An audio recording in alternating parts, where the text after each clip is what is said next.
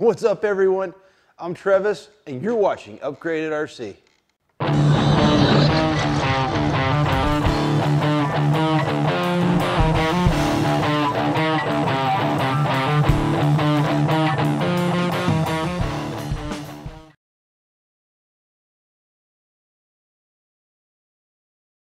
Well, welcome to Tech Tip number 2, guys. In this video, we're going to be discussing waterproofing our electronics. So we're going to take our Spectrum SR515 receiver here, which is not waterproof, and we're going to add some Holmes Hobby silicone conformal coating to make it waterproof. So making sure everything is waterproof in your RC is a huge part of your RCing adventures. Let's face it, electronics are expensive, and if you get something wet that is not waterproof, at least you're going to have glitches, you're going to have shorts, you might even burn up your ESC or your receiver, or both. It's not a good idea. And don't get me wrong, guys, I'm not one of these guys that's going to go out and drive around on the floor of a pond and look at rocks. And if you are one of those guys, good for you. I definitely would recommend putting some conformal coating on if you're going to do that, though, or your electronics won't last very long. Now, almost everything you buy today comes waterproof. You can see it right on the side of the ESCs and the servos. They all say waterproof. That's awesome. I like these Spectrum SR515 receivers. They're great. They've been around for a while. Unfortunately, they didn't waterproof them when they came out. They are still not waterproof. So no big deal. We're just going to put some conformal coating on there, and it'll be good to go. Now, for those of you guys who don't know about conformal coating, it's also shock resistant. So this is going to add a certain amount of shock resistance to our receiver. Well, say you take a hard fall off a rock or something like that. It's not going to be near as protected as if you have the conformal coating on, which is holding everything together and kind of like this glue or this epoxy, so to speak, so nothing can really move around. So it's way more than waterproofing, guys. It's also shock resistant coating. Yep, there it is.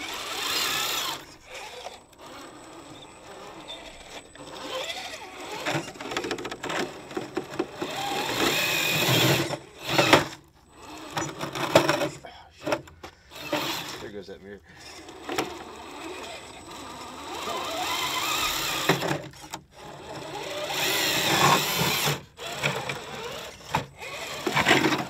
Oh wow!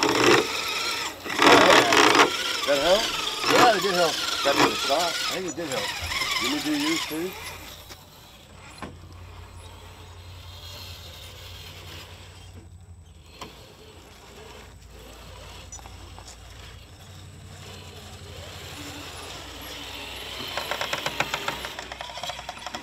Yeah, that's how you do it.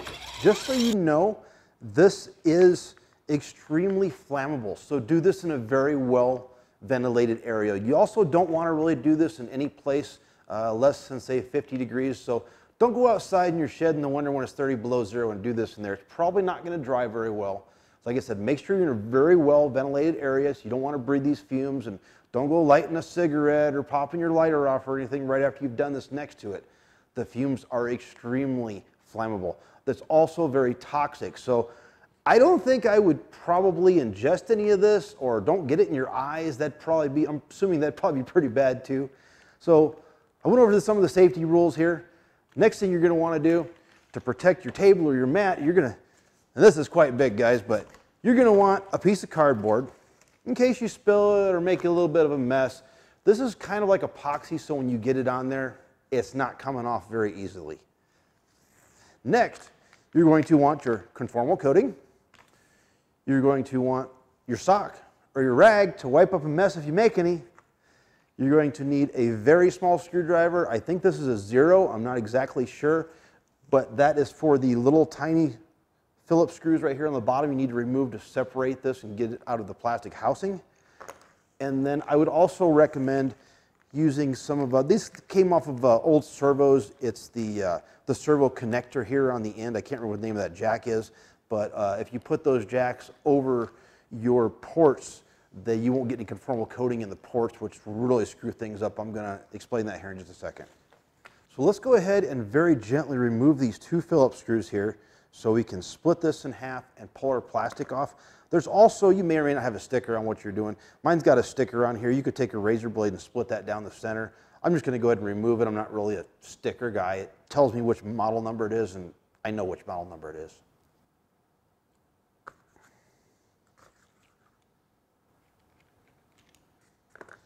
All right, don't lose your little screws. Put them somewhere so you don't lose those. Go ahead and crack the back off here. And then we're going to very gently feed our antenna wire through this hole in the plastic, very gently, and then pull out our piece. There you go. Here is our circuit board we will be adding the conformal coating to. We're going to do both sides. So here's our circuit board, guys. And if you notice, I'm using a wooden toothpick here to point things out. If you use a metal pick or anything metal like that, or it's possibly got magnetized somehow and you're touching your electronics, that would be really bad. So make sure you use wood or something like that. Also, try not to use your fingers or anything. The oil on your fingers is also really bad for electronics. So just try to be careful and move it around with a toothpick or grab it by the antenna wire. You can touch it, but just be careful and make sure your hands are fairly clean before you do. Now, when we put our conformal coating on here, guys, I want to show you something. Right here, there is a button. Okay, this is the button that you push to go ahead and connect or bind to your receiver. We want to make sure that we don't get any of our conformal coating anywhere around this button or touching the button itself or anything, because it's going to dry and then the button is not going to go up and down very well. It's not going to work out too good for you.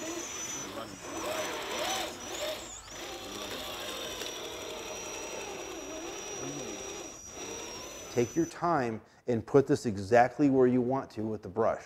Okay, so stay out of your button and stay off of these JR jacks here, which what I'm going to use is I've got a couple of these old servo connectors here, these JR housing connectors, and I'm just going to go ahead and put them right on top of all of my connectors here, all of my ports, all these jacks, so that none of these get anything on them.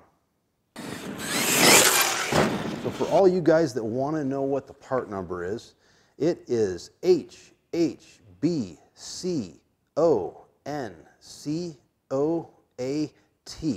This is made by Holmes Hobby. It is their conformal coating. This is the silicone. It doesn't say it on here, but this is their silicone version. And right on our little bottle right here that looks like nail polish, it says waterproof. So there you go. Let's go ahead and open this up. We'll see what we got in here.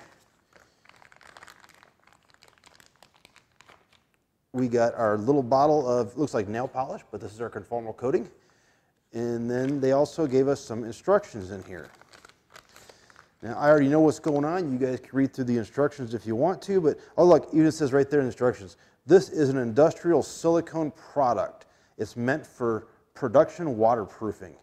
Okay, so there you go. And it says right here too, to use in a well-ventilated area. After you put it on, you're supposed to wait 30 to 60 minutes for it to dry. Then you can turn it over and repeat the process on the other side. All right, let's get after it. Now, the brush that this comes with is pretty big. It might be just fine for doing the backside, but I'm kind of worried about around that button, so I'm going to go with a lot smaller brush here, about this size, just some paintbrush I had that's random. It's already kind of frayed, so I'm just going to throw this away after I'm done because it's probably going to be ruined. But that's how I'm going to go ahead and get around these parts here, around this button and around everything else as well. All right, here we go. And keep in mind, this is very, very thick. So gentle when you're putting it on here.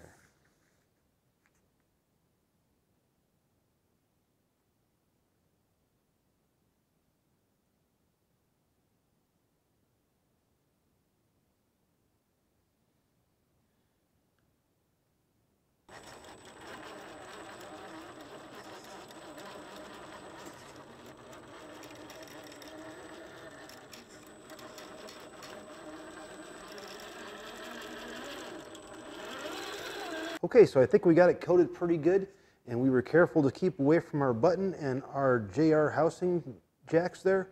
I coated everything else pretty good. Let's go ahead and let this dry for about an hour now. Okay, so we got our front side done. I waited just past an hour to make sure it's dry. Now we're going to go ahead and flip it over and do the back side.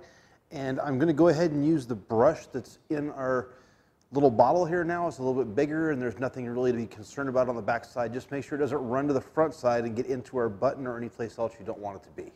All right, so we're going to coat this pretty liberally. And I'm actually going to come this direction, and then I'm going to come back and go this direction.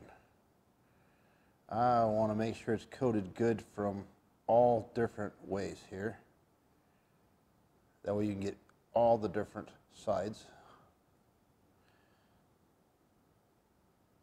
All right, I think that's pretty good.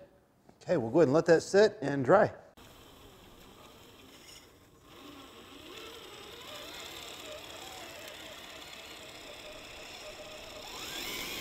So if you feel you got it coated pretty good, the instructions say you only need one coat to really protect your electronics. So after you feel you got it all good, go ahead and let it set and dry. I'm going to let mine set for about 2 hours just because I don't want the coating sticking to the inside of my case. Then it's coming off your electronics, and it's kind of like, why'd you do it anyway? So that is it, guys. I hope you enjoyed this tech tip number 2 on our conformal coating and waterproofing of electronics. If you have any questions, please don't hesitate to comment down below and ask. I will get back with you. It may not be right away, but I promise I'll get back with you.